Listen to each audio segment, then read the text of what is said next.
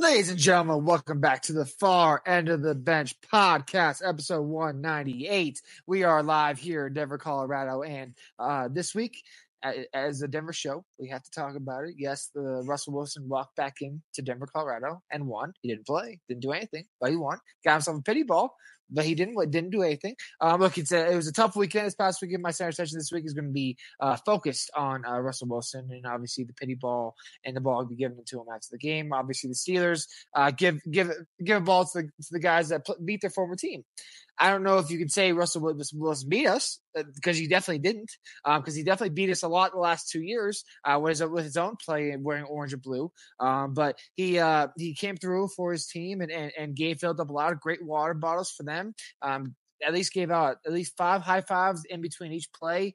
Did a very good job being a good teammate.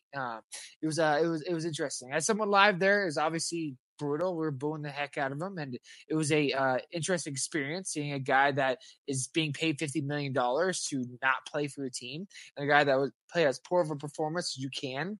Where you trade for a guy and trade all his assets for a guy, and he walks in and there's nothing. Like I said, look, he's the third string emergency quarterback. He's the only third string emergency quarterback in the league that dresses up, by the way. Full outfit, full pads, helmet, all the above.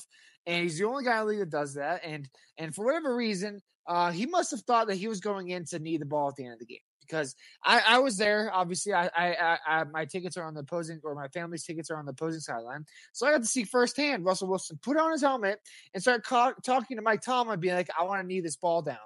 When the Steelers were going to win the game, eventually they had 3 and out. They didn't get the first down, so they had to kick it away. And the Broncos had a chance, Hail Mary chance. It wasn't much of a chance, but Hail Mary chance. So he didn't get his one shining moment like he did. But in the end, he got a game ball, and he will not play another down of football in his life. Let's keep it a buck. You probably won't. So good for you. Hopefully your career thus far before the Broncos got you in the Hall of Fame, because Justin Fields is going to be the starter for the Pittsburgh Steelers, and they will not look back.